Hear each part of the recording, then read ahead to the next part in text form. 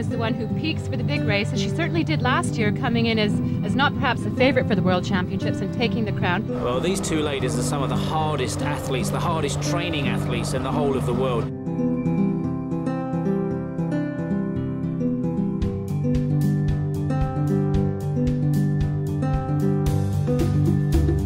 But she's done it, and a brilliant performance.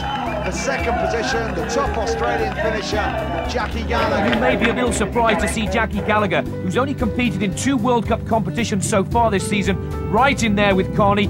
Jackie Gallagher will be delighted with her silver medal. She's had a tough season by all accounts. And it is gold for Jackie Gallagher. A superb performance. She predicted that she would want to dominate from the early stages, and Gallagher has done just that. I'm in good shape right now, you know. The last few races I've said that I've been here to win, and I've been, you know, I mean, I won 2 World Cups and second in the World Championship in the last few races, so, you know, have a go.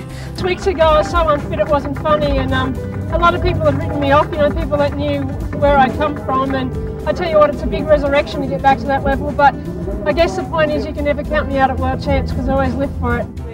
You really think it can happen and you really want it to happen, and you kind of feel like it's going to happen, and then it really does happen, so it's just an amazing feeling.